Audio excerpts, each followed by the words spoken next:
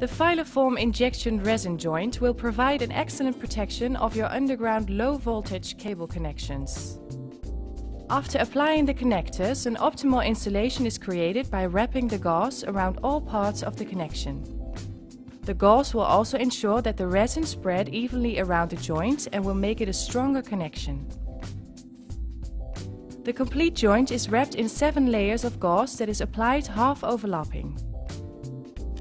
With the hooks attached to the injection valve, the gauze can be easily fixated. The injection valve must be positioned at 1/3 of the joint and always on the other side of a branch off. With the wrapping tape, a secure liquid tight shell is created.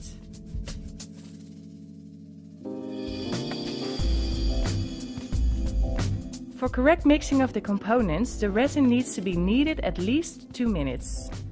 Attach the injection nipple always to the resin pack before placing it in the injection pump.